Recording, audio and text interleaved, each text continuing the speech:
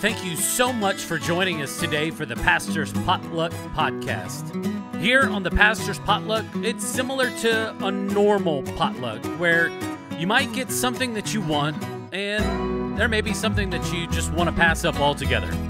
And that's okay. There's something here for everybody. Our goal here is to encourage you and maybe in the process entertain you. If you're ready, let's dig in.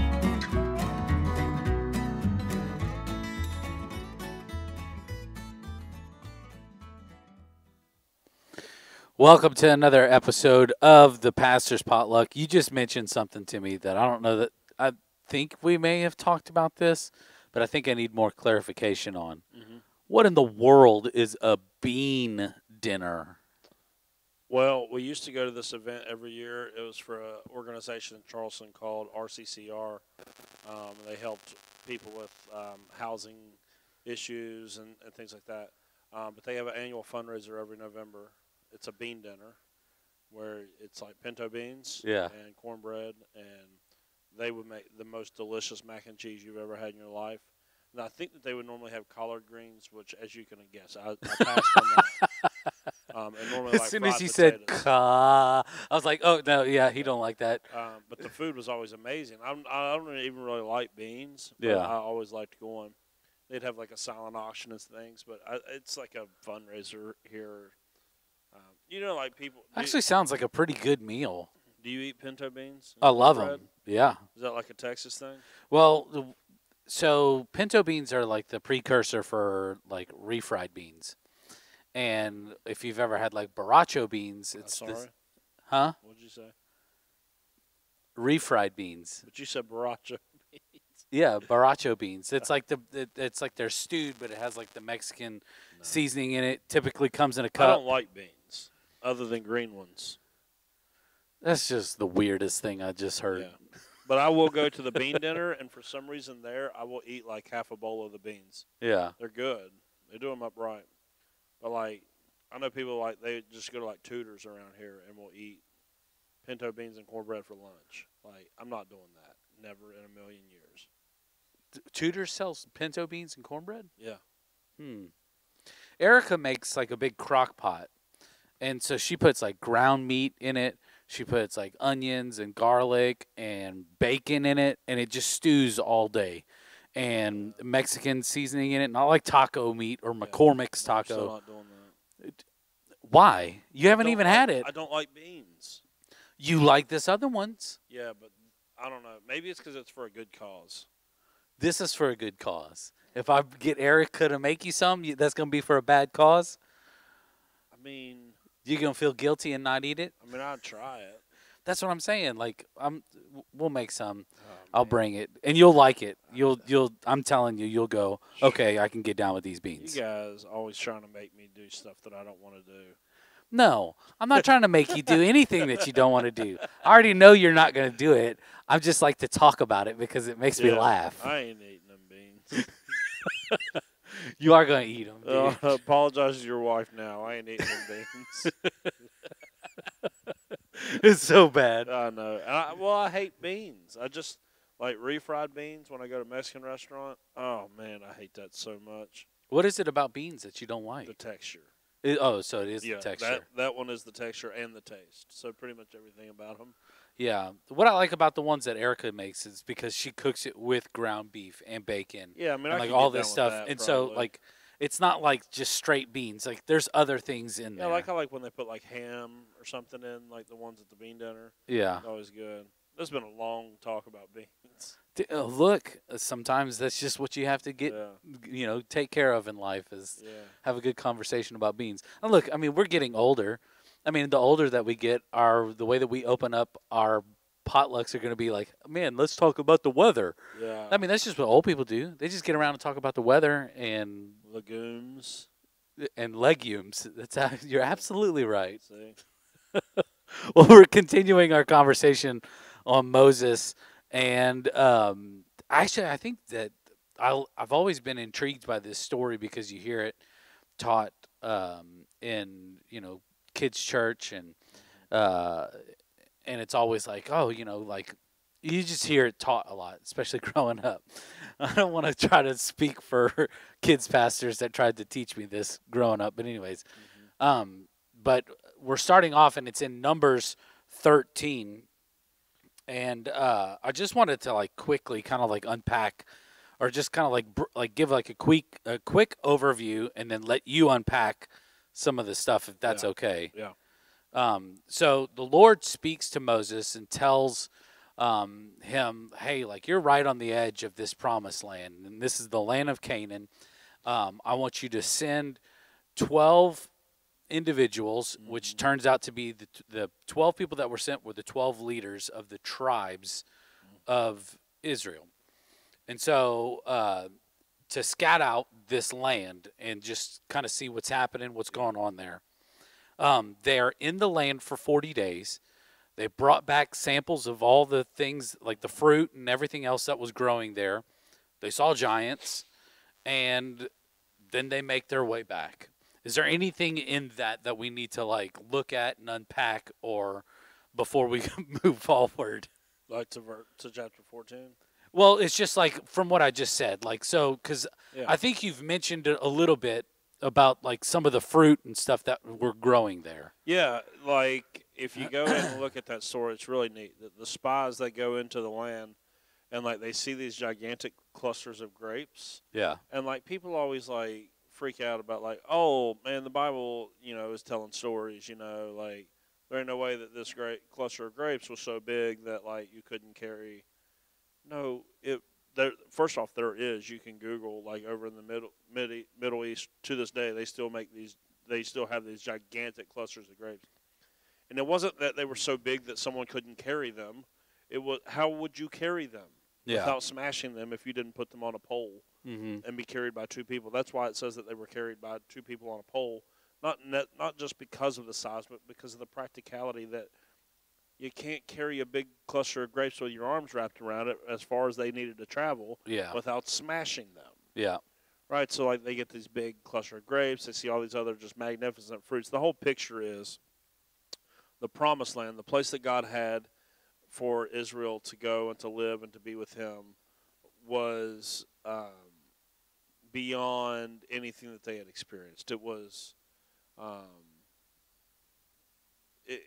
the way that they talk about it in the scriptures, it's a land flowing with milk and honey. Yeah. But that's all figurative to say, like, this is a blessed place. Yeah. This is a place of plenty, a place where your needs will be met. Like, this is what it looks like to live in the blessing of God.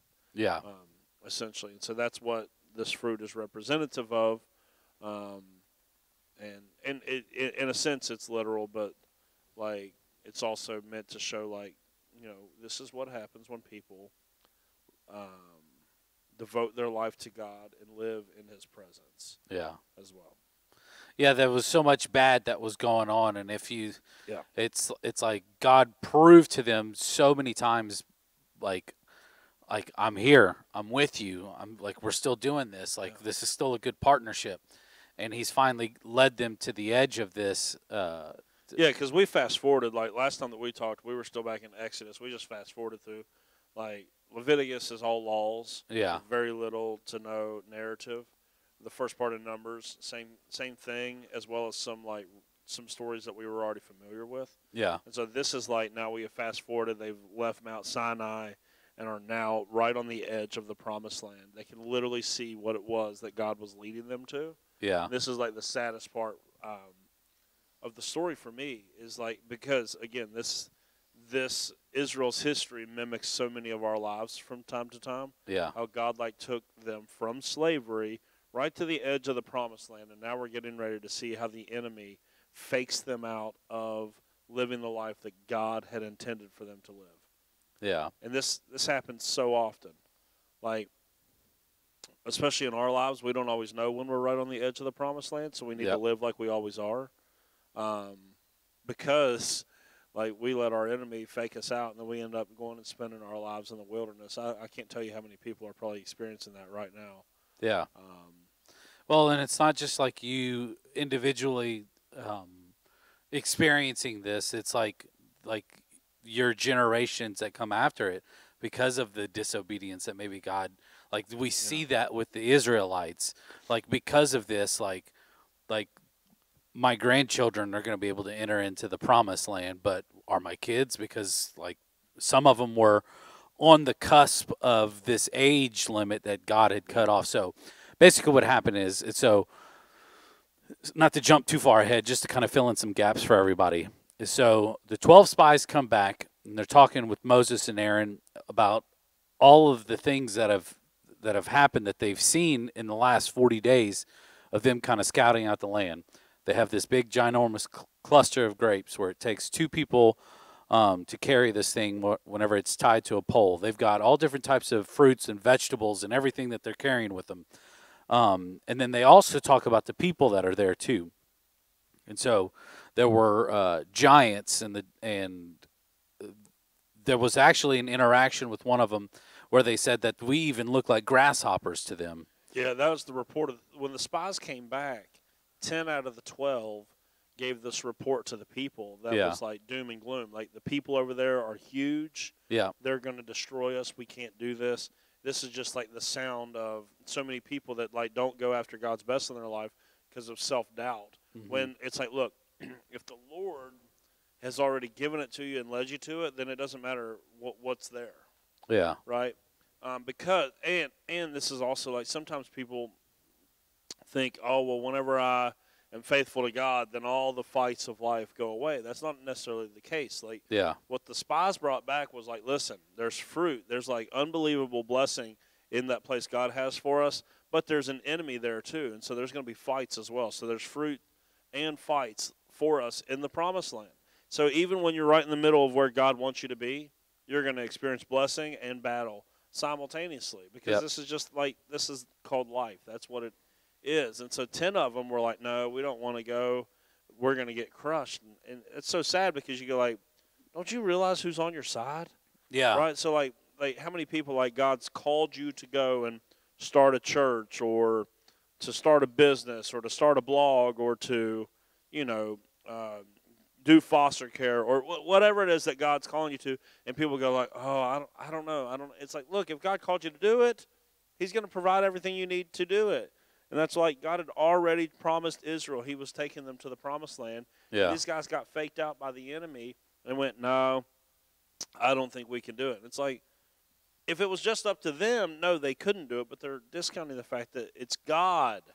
Like, God's on their side. He's going to be the one that doesn't. And then there's only 2 spies, Joshua and Caleb, that are like, no, we can do this. It's fine. We can do it.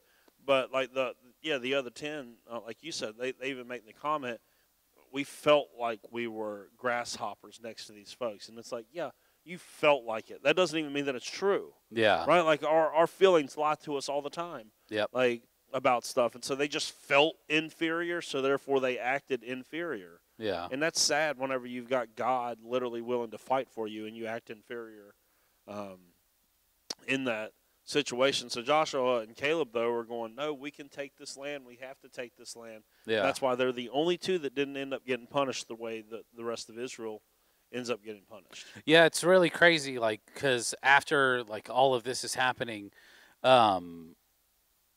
like, it seems like it's almost immediately in the scripture, the way that it says this, but it's like, it says the presence of God comes, like, immediately in their, in their midst, and is, like, and Moses starts this, like, this petition with God, hey, please don't kill, don't kill us all, and like we know that you've got something going on, and so God actually listens to the prayer of Moses and spares their life. But the other 10 leaders, besides Joshua and Caleb, like, they're immediately struck dead because they went like against like what God had told Moses and what Moses had asked them to do.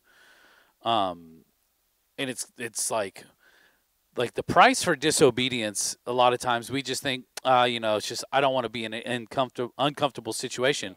But it could be so stinking detrimental. It always leads to death, right? That's what the story is showing. Yeah. Now, that means a lot different stuff to us than it does in this story.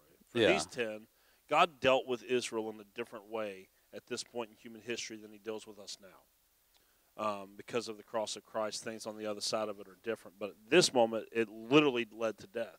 But like in our situations, how many times are we disobedient or don't trust God enough, and it leads to death, right? It leads to the death of our relationships. It leads to the death of our dreams. It leads to the death of Finances. our finances. Like when we like, Yeah. oh, sorry, God, we're just going to do our own thing. We're not going to listen to you. It's like it always leads to death. Yeah.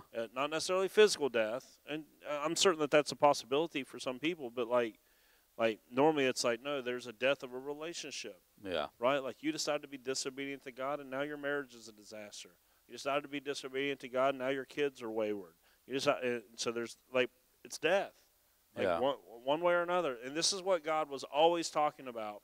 Like all the way back to the beginning, yes, he meant if you eat the fruit of the tree, you will surely die.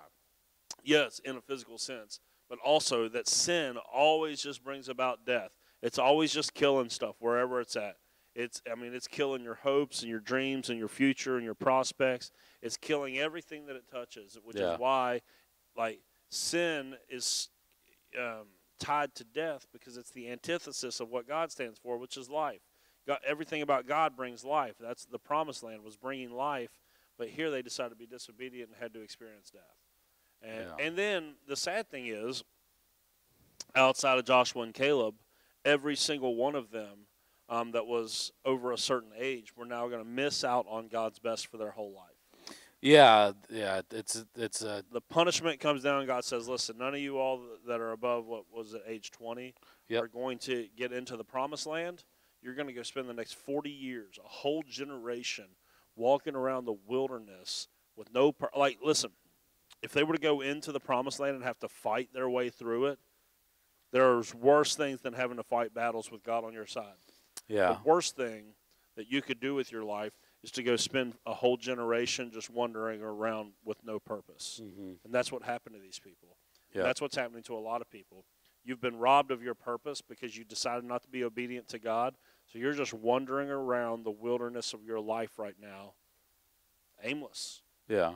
No true purpose, no nothing. It's just like just trying to get from, day to day, job to job, paycheck to paycheck, just trying to make it, just wandering around in circles with no real purpose or passion in life, just trying to survive rather than going to God's promised land to actually thrive. And that's like, so I can't imagine the amount of people that literally at the end of their life, they look back and go, yeah, that was me. I decided to turn my back on God. I decided to not listen to God. And therefore, I spent my whole life just wandering around and really accomplished nothing. Yeah. Never really got where God wanted me to go because I rejected what he had for me. I was too afraid to start that business, or I was too afraid to start fostering those kids, or to go out and get my education, or to start that podcast or blog. I was too afraid, so therefore I just wandered around life. And life just kind of happened to me, and I missed out on God's best. Yeah. There's an aspect of this story that there are two of them. So one of the things that happens whenever the 10 other of the tribe leaders are complaining and being frustrated, and I can only imagine what was going through Joshua and Caleb's mind. Yeah. Which was like, we said we could do this, and now like I'm being like, because they hadn't heard from God that they were going to be allowed into. They'd only heard that, hey, y'all are not going in. But and then there's another thing that happens that I find like super intriguing. After the Israelites get this word that they're like, well, you're not going to be allowed into the promised land.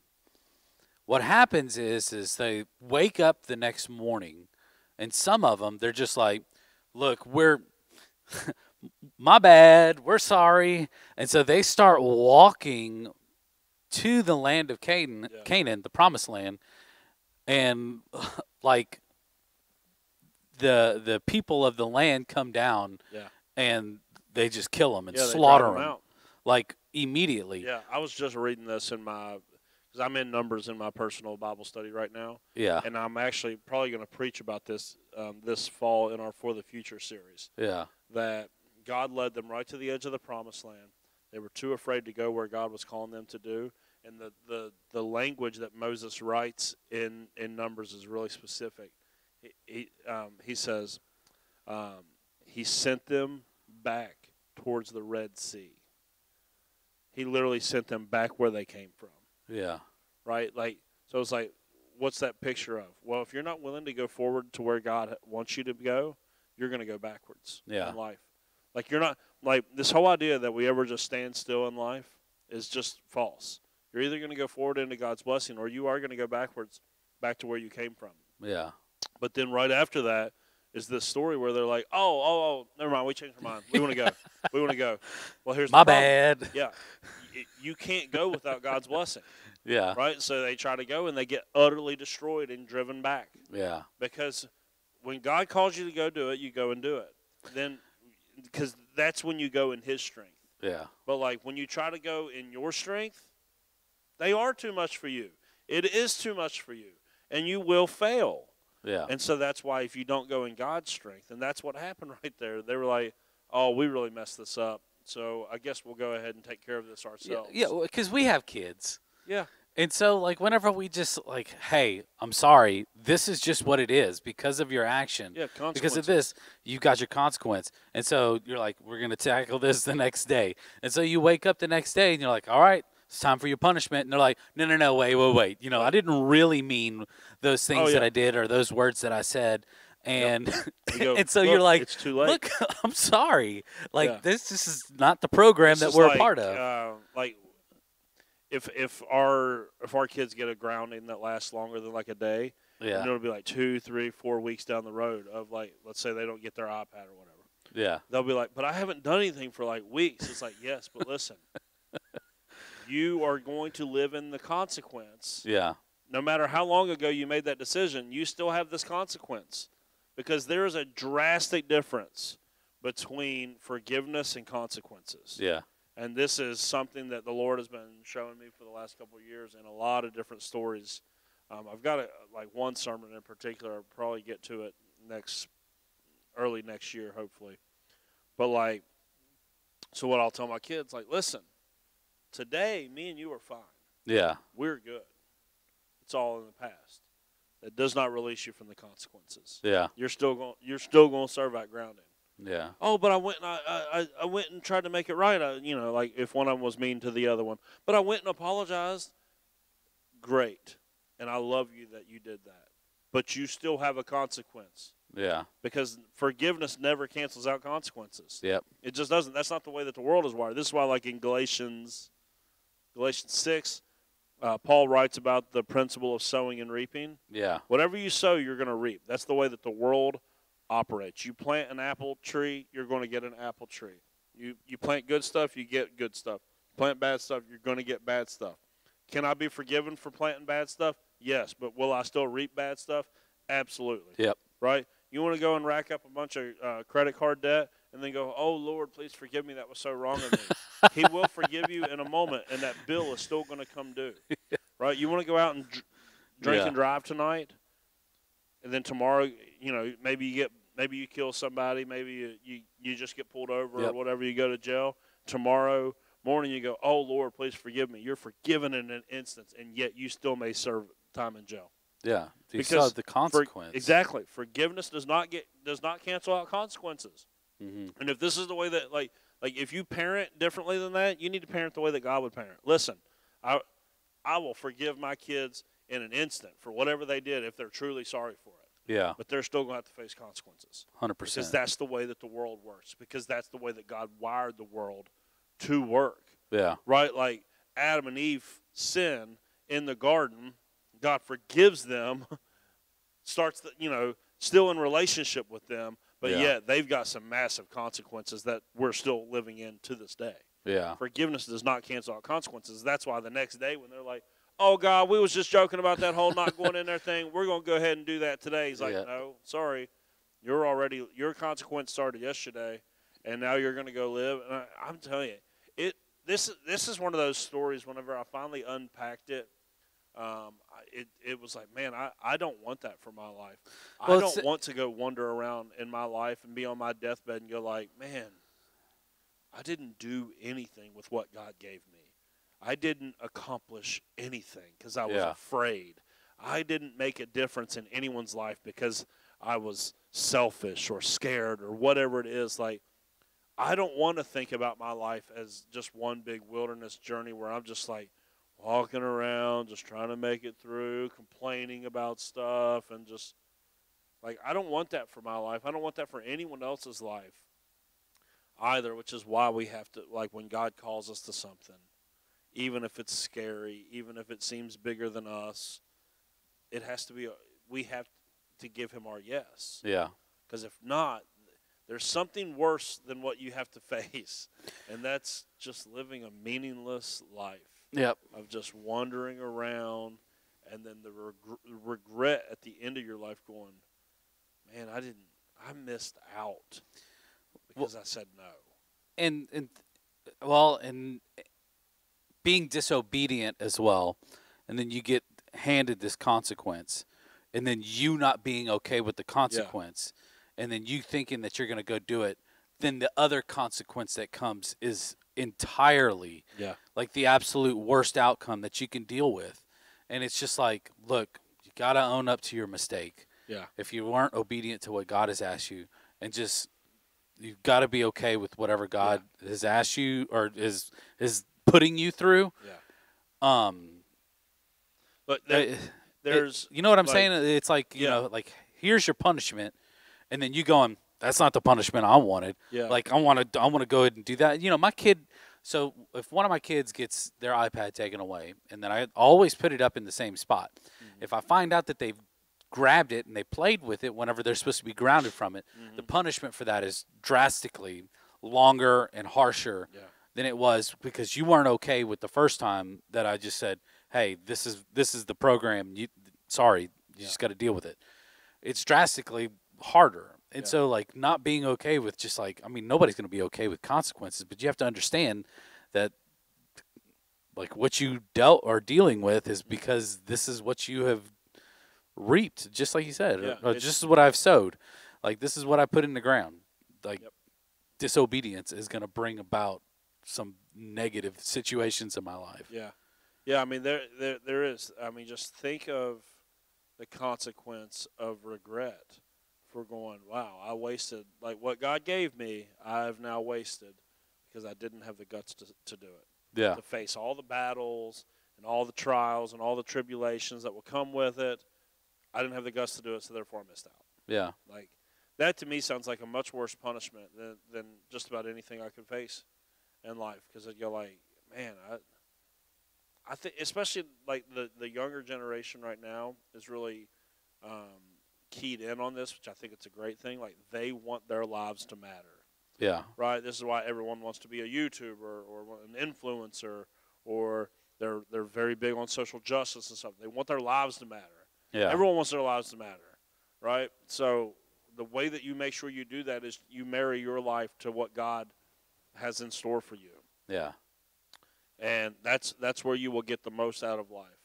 But when we choose to do things our own way and reject what God has for us, that's the recipe to a meaningless, like, kind of hopeless existence, where if life just feels like a drag constantly, it's because you're not living in the blessing of God.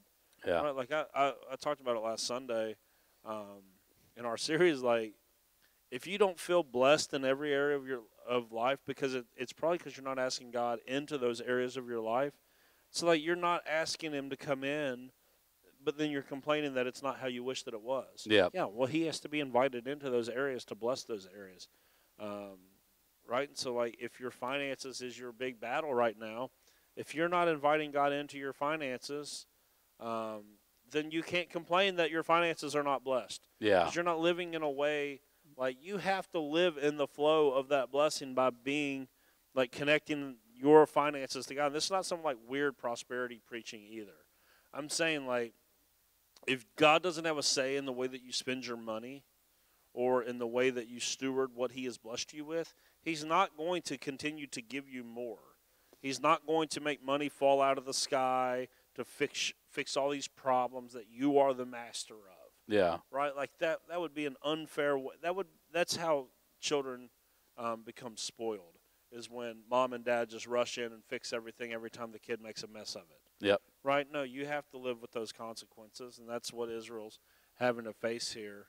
And it stinks. A whole generation missed out on God's best. Yeah. Because they were afraid, because they listened to the wrong voices. Which, I mean, how many times does that happen in our lives? We listen to the wrong voices. Now they were the louder, they were the more dominant voices, as the worldly voices normally are compared to the godly voices. But because we listened to the wrong voices, they missed out. Yeah. Crazy thing is, like, imagine being like on the cusp of that cutoff. Yeah. You're 19 years old, and you have to walk around the wilderness for 40 years, and then you don't get to see the promise until you're entering into this late stage of life, you know, because of what somebody else did. Yeah, be furious. I ain't walking around here. If someone made me walk around the desert for 40 years, I'd be furious. Go walk with Like into the land with them other camping people. trip, that would be my nightmare. I don't want to go on a 40-hour camping trip, let alone 40 years. Yeah. Yep. No, I understand that. Alrighty. So obviously today, like, we're all VBS'd out on the stage and everything. So I drew this ahead of time, completely at random. But for the mystery meat question for this episode, what was your favorite TV show growing up? TV show growing up. Yep. I had a bunch of them. Well, let's. I mean, so no everything that was particular on order. TGIF growing up. You remember TGIF? Oh yeah. Yeah. What was that, like? Home Improvement. Yep. Family Matters. Family Matters. Sabrina the Teenage Witch. Was Full House on that one too? I don't know if Full House was, but Full House was definitely one of my favorites. Boy Meets World is like way high. Oh yeah, that's good. And then like the Nickelodeon shows, Legends of the Hidden Temple, Dude, Double Dare, yes. Rugrats, Doug. I feel like TV was just like so different. Like when we were growing up, it was awesome. Well, it's because they didn't have like all these insurance policies and stuff like that. So like you would just have mom and dad just sign off. Hey, is it okay for your kid to come play this competition show? And so they would put them up and Guts was awesome. Was that the one that had the big aggro crag? Yeah, Aggro Crag. And yes. It was like a big old like obstacle course. Yeah. Oh, I loved like the. Yes. American Gladiators was fun. Well, that's what I'm TV saying. was Like back in the day, like they would just put these kids through the ringer. Yeah. They would be like, okay, and for our guest like defender, for you to not go up and ring the bell, we've got Nitro making an appearance from American Gladiators, and everybody's just like, oh, this is great television. There was a Nickelodeon show that was all video game based, that the kids got to get inside the video games. I remember that. I can't remember what it was called. That show was awesome. Yeah. Loved it. Yeah, TV growing up was awesome. It was. It wasn't all like animated or CGI'd out or anything. That plus it just wasn't always trying like it was just fun. Yeah, it was just good entertainment. Like, they weren't trying to like teach us nothing. Like they weren't trying to like make points constantly. It's like that's what frustrates me. Not to get on a soapbox. just like if I just watch it, I'm not watching TV because I want to stimulate my brain. That's that's not the purpose of TV.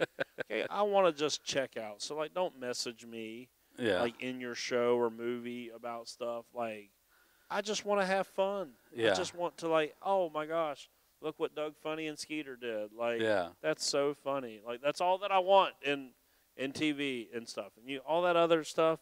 There's a time and a place for it, but just like let me just enjoy television. Like that's what it was as a kid. Was like it was just fun. Yeah. Like, hey, we're gonna dump green slime on you.